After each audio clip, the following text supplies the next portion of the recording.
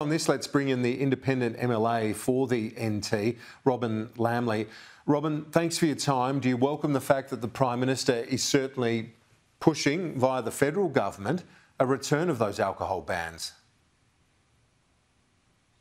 Absolutely, Kieran. I think the Prime Minister is actually our only hope. The Northern Territory government has systematically failed and neglected Central Australia for a long time. Even this morning she was on radio and TV trying to not answer questions and not respect the position we're in Central Australia. So I'm hoping that the Prime Minister sees sense. I'm glad that Darrell Anderson has come up with a sensible set of recommendations by all account.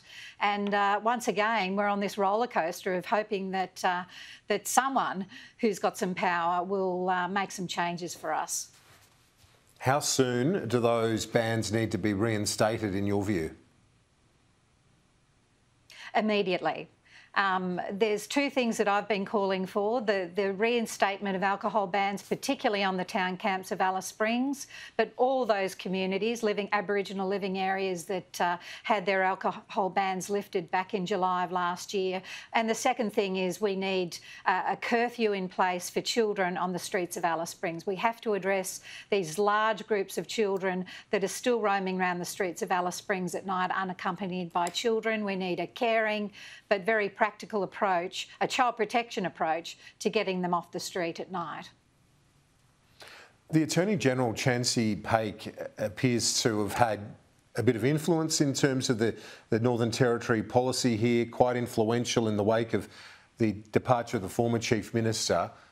What's going on here in terms of the Attorney-General's support for the alcohol rights, for want of a better phrase, in those Aboriginal living areas? Well, Chancey Paik is our only minister, Northern Territory government minister, south of Katherine. So he is our minister for Central Australia. He was born and bred in Alice Springs, but he has a very radical and extreme approach, in my view. And one of them has certainly been played out with this whole business of lifting alcohol restrictions on town camps.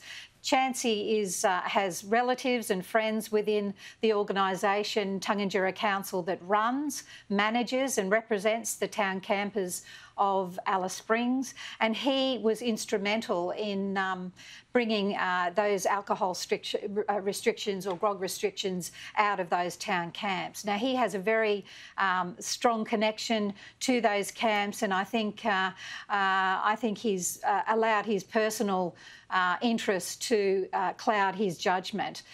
He's been advised by people now right across Australia, esteemed Aboriginal leaders right across Australia, to leave those alcohol restrictions in place, particularly in the town camps that have been notorious for violence and alcohol-related crime and social problems forever.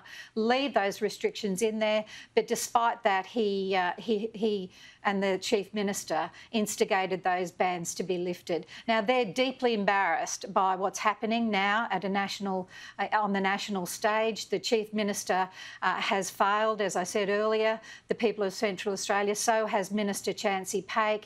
They are now in a position where they have to apologise. They have to backflip. They have to take responsibility for the fact that they were responsible for one of the most destructive decisions I've ever seen in my time in the Territory, and that's almost 30 years.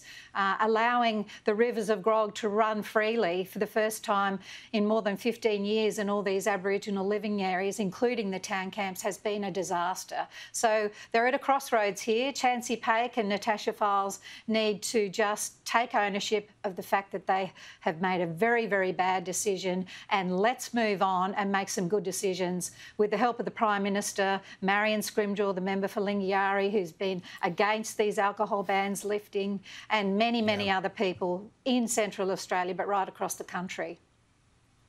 Well, yeah, we've spoken to several of them in recent days, Indigenous, non-Indigenous. You've got Donna Archie, the head of the Aboriginal Central Australian Congress, Dr John Boffa, GP, long-time advocate for the alcohol bans in Alice Springs. So Chancey Paik might have those personal connections, but he clearly hasn't listened to some of the senior health officials.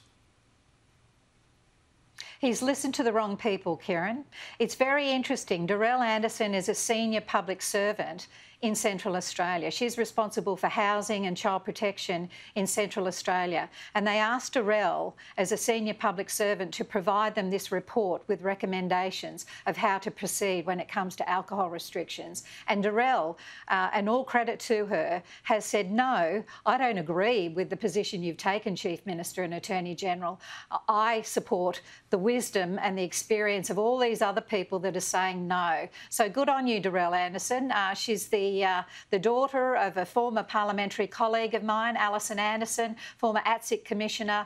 Dorelle Anderson is one to watch, and I'm very proud to say that I've known Dorelle a long time, and she's really stood up for Central Australia. Now it's up to the Prime Minister and the Chief Minister to listen to Dorelle and listen to all the other people that have joined the chorus and make some good decisions. This is our only opportunity. If they can't come up with some good decisions now, Kieran, I think we're doomed to continue down this very, very sad path of lawlessness and misery. Yeah. Yeah, well, let's hope that they can move, as you said, immediately. I've spoken to you a couple of times. I've spoken to others, as we mentioned there, in terms of Alice Springs representatives. Not anyone from the opposition. What's the opposition's take? What have they been doing in terms of trying to build some response here?